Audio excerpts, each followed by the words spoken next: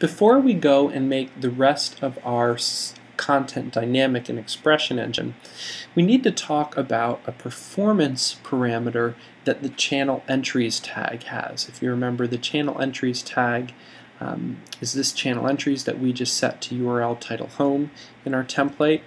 And there's one parameter in specific called the disable tag that is not needed but is something that's very helpful to add to your code. And what it does is it tells ExpressionEngine you do not need to go and get information from the database on the following. And the options that we have to disable are categories, category fields, custom fields, member data, and pagination. In the case of our main content pages channel, we do not need any categories or category fields. We do need our custom fields because we have a page content custom field. We don't need member data and we don't need any pagination. So what we can do is, using the following pipe concatenated format, we could say disable equal to and then all of these fields that we don't need to get. And when you have even just one call using the ExpressionEngine channel entries tag on a page, this can be helpful, especially when you have several calls. It does make a difference to turn these off when you don't need them. So what we're going to do is we'll take this code and we'll add it to our home page and then go start using that format to add to the rest of these pages. So if we go into our home page, let's just add this one last parameter. And got it here, disable is equal to categories, pagination, member data, category fields, oh, that's twice, just like that.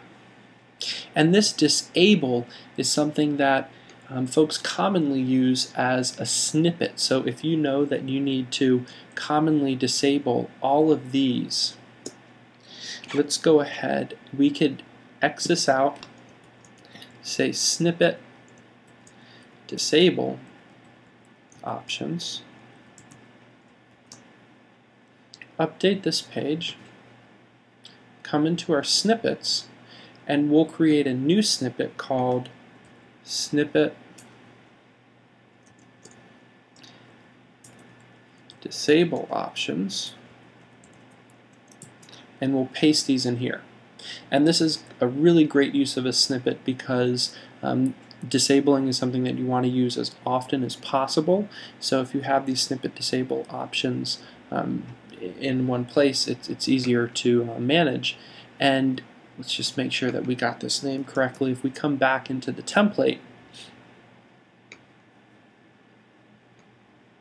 you can see that the way that the parsing works is that we could put a snippet inside of an ExpressionEngine entries call.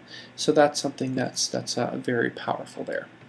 Now that we have this is pretty much the same thing that we're going to do on every single page, except on the other pages what we'll do is we will just change the URL title. So that URL title will change based on the page, and then that should update the content dynamically. So let's go ahead and get all our templates set up.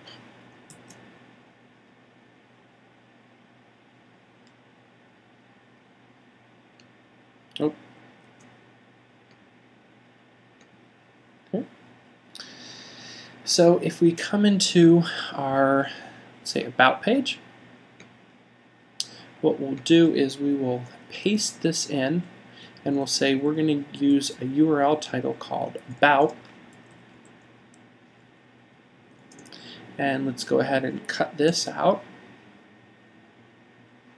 We'll update our title here as well. About EE Freelancer.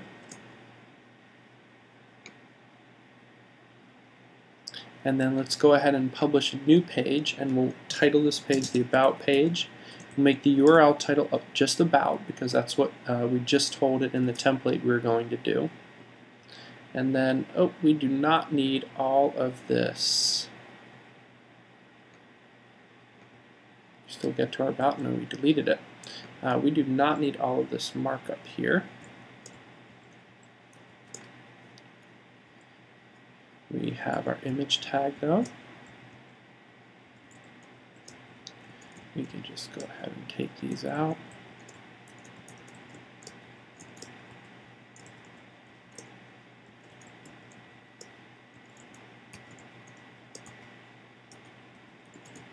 And it will generate that for us, and that just looks a little bit cleaner from a content entry point of view.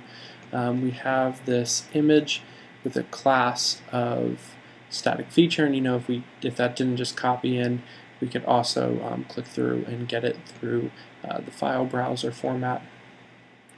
And about me, let's change that to about EE Freelancer. And then if this URL title is correct, then when we hit submit and go back and refresh the page, look at that, our content shows up perfectly.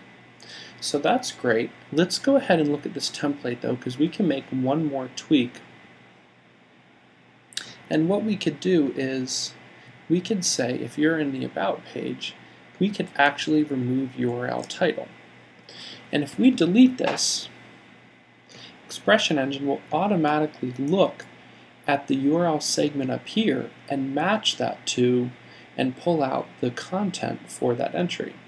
Notice though that it's also doing these other ones pulling in. Maybe that wasn't a good idea. Let's go ahead and we'll change that back.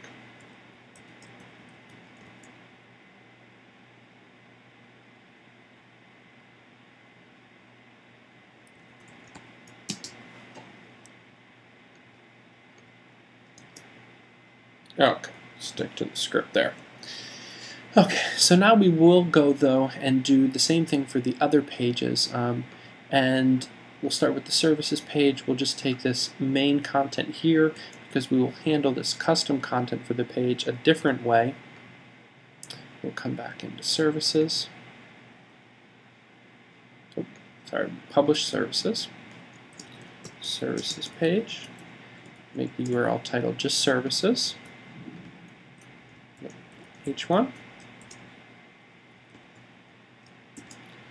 Sorry, H1, publish that page, and then we can come to the template, our services template, and actually first what we want to do is we'll just get the code here for our entry, and we'll come into the services page and we'll replace the content here, because we don't want to replace the services section. Like I said, we'll handle those differently, but we can just change this to services, update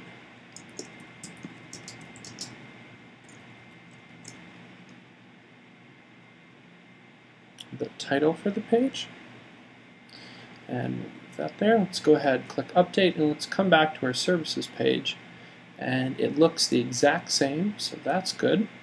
We move on to the portfolio, same way. Go ahead and publish this portfolio page.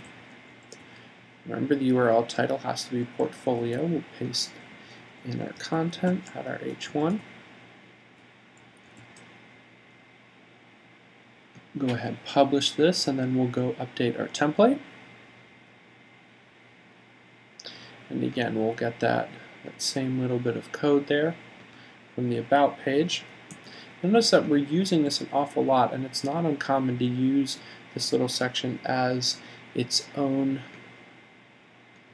embed so that we don't have to copy and paste the same code. That would be a good best practice, but for this case, we'll just go ahead and keep typing this out manually. And we'll test that. The portfolio page still looks good.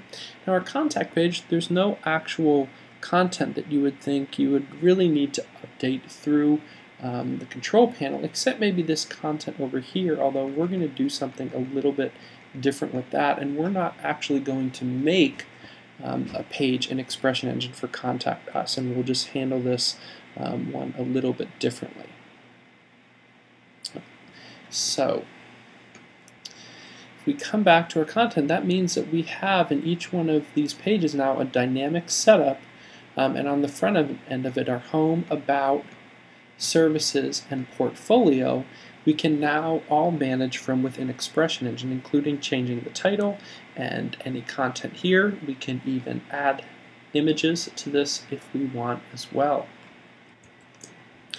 At this point, the next thing to do is to start going through the site and finding some of these other little sections that don't quite fit in with the classic page content structure and doing something with those as well. The services, the categories of service that we have, this portfolio section as well here, and then finally we'll make the contact page work. But first we're just going to do another look through the template and start doing some things with some of the other dynamic content.